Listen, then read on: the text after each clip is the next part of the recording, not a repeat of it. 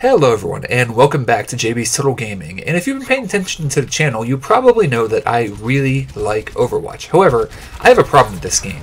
Very few people seem to want to play support and tank classes, or certain heroes, because they might be a little bit trickier to play. And I know a lot of that has to do with the game freshly coming out now and people not being very experienced. But I had a game recently where we were playing on a map where we had to push the payload, and we had the two different snipers and then several other, high damage focus attack characters. We did thankfully have one person who was playing Mercy as a healer, but no tanks, no anything, and I mean we got wrecked. And this is a game all about teamwork, all about playing the objective, and about being willing to change up your characters. You don't main in this game. You don't have a character you play all the time, because if you do that, well, you're going to lose. You need to understand the situations and the characters. So what I want to do with this video, and maybe a few other ones, is talk about some of the characters I don't see played as much. And right now we're going to deal with Zarya. So Zarya can give shields. So you'll see at some points me either putting up a shield around myself or hitting the E button to put it up around an ally. Now, here's the thing with these shields. They're pretty neat because as they take damage, they make my weapon do more damage, whether my shield is on an ally or me, and I can have both up at the same time. There's a few things to keep in mind. The shields last a very, very short period of time. So a key thing, a lot of new Zarya players tend to, they see an ally and they put up the shield and then it's down before they engage with the enemy. You want to wait to use these shields until your ally or you are about to take damage or already engaged with an enemy, so that they're getting the protection and you get that boost, because it doesn't last very long.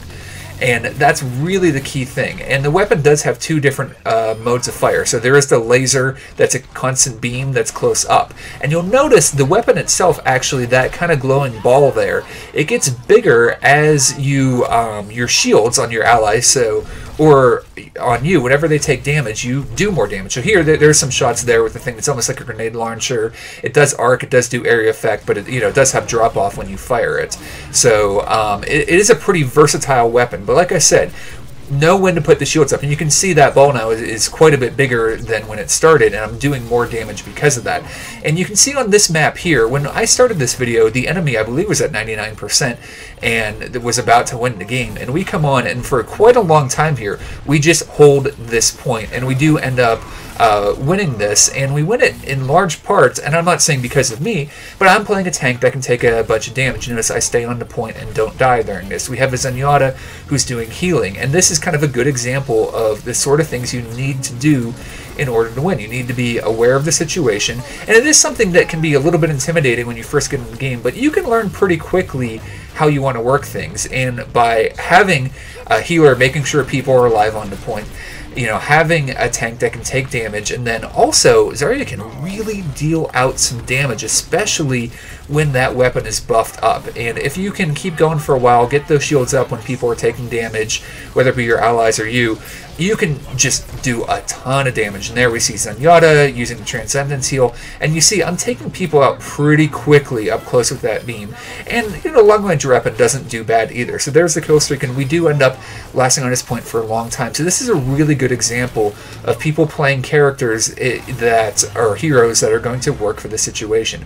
And that's something you're going to want to do. Now over time, eventually that weapon does calm down if I'm not taking damage on the shields, or my allies taking damage with the shields. But you'll be able to build it back up again by using the shields effectively again. And this is a big thing. Overwatch is a game about playing the objective, working as a team, and being willing to change your heroes.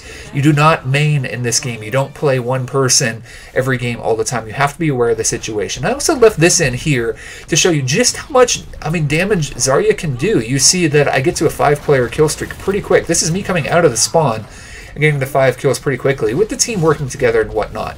So the keys to Zarya, be sure to use the shields not too early, but when somebody's about to take damage or already taking damage, whether it be you or an ally. Build that up. Know when to use your alternate fire when people are further away, and when to switch to that close range, and when to, really go in.